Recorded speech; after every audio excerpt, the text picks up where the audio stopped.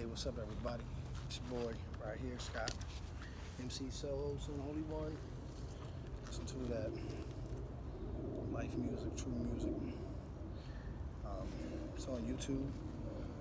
And it's out there, man. Two-time American Ninja Warrior, 82nd Airborne veteran. Second in the 5th Parachute Infantry Regiment. Dad of 2 kids. Raising those kids takes work. That's my greatest accomplishment in this life, is bringing those kids up in the Lord. Also, that's just worldly things I said about me. And also, but all that stuff I did by faith through the cross and Jesus Christ into my life is a testimony. It's to Him the glory. I'm just the dude who has faith in Jesus, who is the Word from the beginning. And I'm going to share that with you. And I'm 41, almost 42. I'm getting ready to start the second quarter of my life. I want to run with the Lord the whole way and stay in line with Jesus, because it's so vitally important. He really is life. It's not, life is in Him, and the light of men's in Him. You know, I didn't never expect I'd be here doing this. It takes courage to follow the Holy Spirit, and you got to get out of your comfort zone if you're going to do something for the Lord. And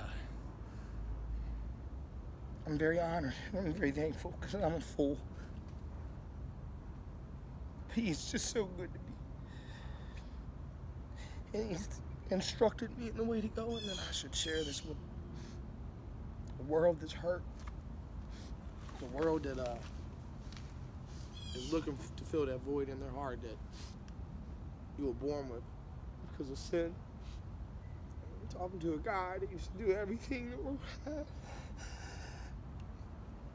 and He wiped my slate clean as far as the east is from the west. Right now, God sees me as Christ is, without blemish, without spot, because God is love, and perfect love casts out fear. Fear involves torment, and as He is, so am I in this world. According to 1 John, you must speak truth. You must understand that this tongue is the most, I want to say powerful, but it's the key to life. Your tongue is the key to life. Your words are the key to life. Proverbs 18:21, death and life are in the power of the tongue. In the book of James, he talks about the tongue. The heart is control. You got to go to Galatians 5:22, obtain the fruit of the Spirit, self-control. You must depend upon God. You must seek His wisdom. The book of James says, ask. Anyone who asks God of wisdom, He'll give to anybody liberally without reproach. He's going to give you wisdom if you ask. If you ask by it, just ask. Okay? I've been asking for wisdom from the Lord for over 1.5 years now, every day. And it's 1.5 years. I mean, things were happening, but right now, in the past 3-4 weeks, things have happened very rapidly. And 3 verses that came to my mind. Excuse me. 2 Chronicles, Joel 2:28, Acts 16-20. In the last days, your young men are going to see visions and prophesy. And the Lord's opened my eyes to see so much spirit. So, excuse me, I'm going to blow my nose. I'll be right back, y'all. I do have pollen and allergies, and in this world you have tribulations and you experience things in the world, but Proverbs 4, man, His word is health to all flesh. Okay, Psalms 103. Praise Him, bless the Lord, on my soul, and all that is within me. Forget not all His benefits, who heals all your diseases and forgives all your iniquities. Romans chapter 8, there is now, therefore, now no condemnation to those who are in Christ, to those who walk according to the Spirit, not according to the flesh. There's no condemnation. What the devil wants to do is hold condemnation over you and guilt. What he places in your mind is doubt, fear, anxiety, worry, stress. Gotta go, gotta do this and this and this. There's a still small voice in the back of your head that says, hey, wait a minute. Pray. Wait a minute. Did you read your Bible? Wait a minute. It's not. He doesn't bark down at you. Revelation 3:20, Jesus is at the door of everybody. Everybody, because in Romans 5:8, man, he came. That yet while we were still sinners, he died for us all, that many might be saved. And Jesus is love, and God is love. He is spirit. In the book of the Gospel of John, he says he's seeking those to worship him in spirit and truth. There's two things that the devil hates. Truth, that's God. And righteousness, that's God. And I'm telling you right now, you've been made righteous. Romans 5, check it out. You've been justified by your faith. You've been made righteous by the one man's obedience to the cross, even to death. That man is Jesus Christ, and you have been destined to reign in life. Ephesians, get in there, chapter 1. You have been blessed with every spiritual blessing in the heavenly places. Do you hear? This is alive. Hebrews 4:12. This word is alive and living. This is life. This is the key right here, man, to find out exactly who you are, why you were put on this earth, what your purpose is. You have all these questions. You're chasing things. There's something going on. You are wired and designed specifically by the Creator. You've been fearfully and wonderfully made in your mother's womb. That's amazing. Now, come on, guys. The Virgin Mary was born of some divine sperm by the Holy Ghost. Moses, he murdered. He murdered the Egyptian. For 40 years, he had a pity party on the back of a mountain as a sheep herder. He had a stuttering problem. And the Lord came to him in a burning bush. He said, take off your sandals where you stand is holy ground. I've heard my people's cry, Israel, for 400 years, and I'm choosing you, choosing you. You will go and deliver my people. All right, what? Not me, huh? Yes, he will. Pick up that stick. That stick becomes a snake. He picked it up by the tail. He could bite him by the head. But it didn't. He said, you're going to use this and put this down. You're going to use this. He used that same staff to part the Red Sea. The plagues came on the Egyptians. All of it. It's not far-fetched. Aside from that, man, let me tell you this. The devil is the greatest illusionist. He is so full of illusion. He's funny. It's funny because I really am not afraid at all, because I have the confidence in who I am, who I belong to, because the word says that I'm in Jesus' hands and Jesus is in God's hands. Nothing can snatch me out of God's hands. All things are possible to those who believe. Faith is the evidence of things hoped for, yet not seen. Let's go to Habakkuk, man. Write the vision down, make it plain. Put it on some tablets, man, so you can see it. All right, because where there's no vision, people perish, okay? Write it down, because it shall not tarry. It shall surely come to pass. What's the Lord working with you today? What do you got going on?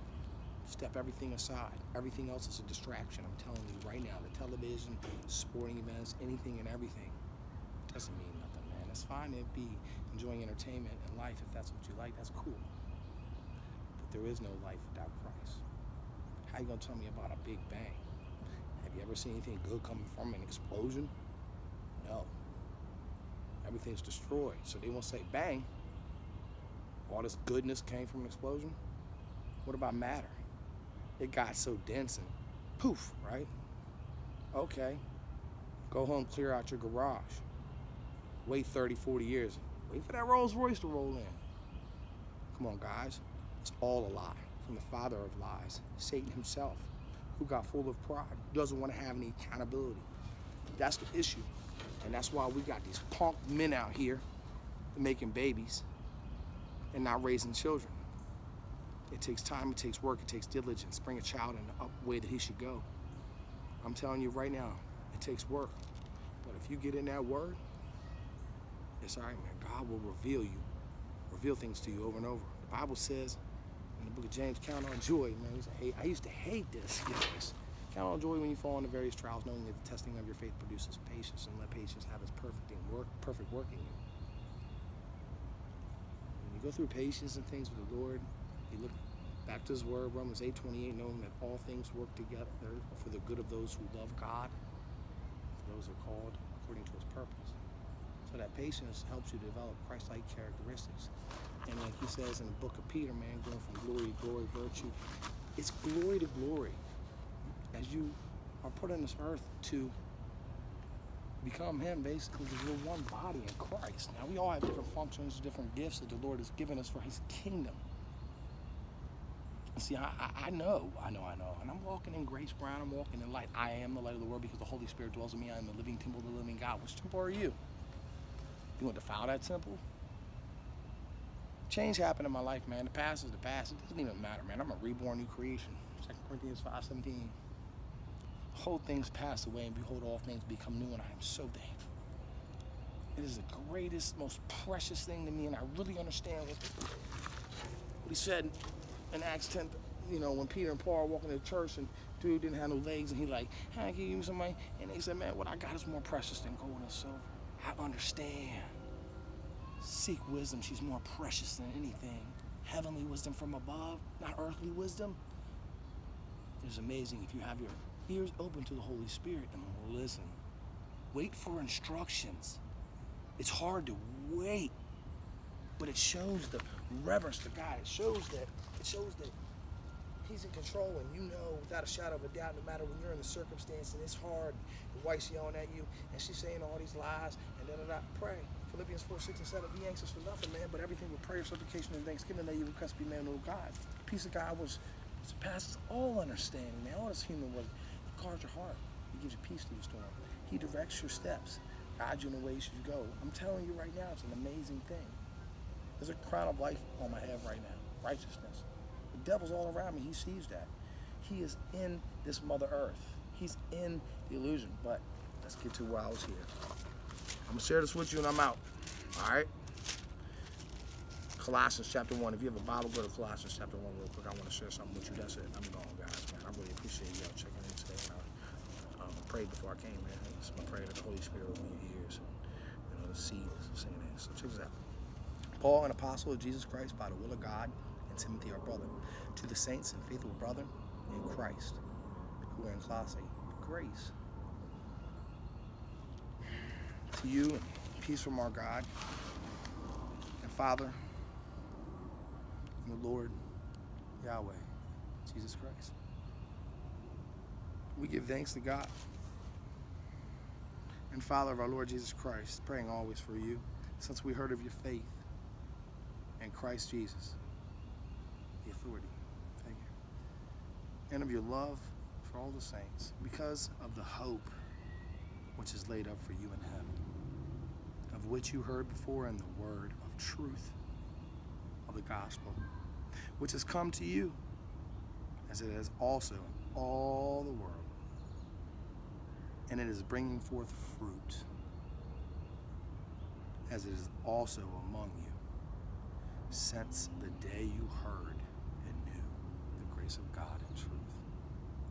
Ephesians 2:8, for I have been saved by grace through faith, not of works. It is the gift of God, lest any man should boast. I got no pride.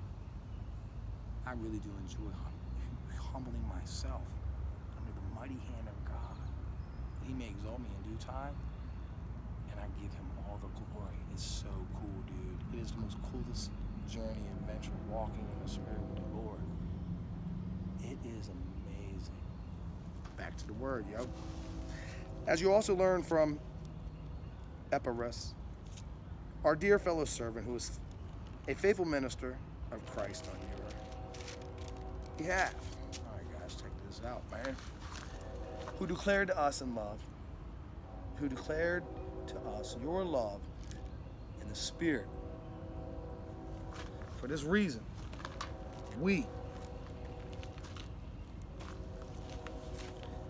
also, since the day we heard of it, do not cease to pray for you and to ask that you may be filled with the knowledge of his will and all wisdom and spiritual understanding.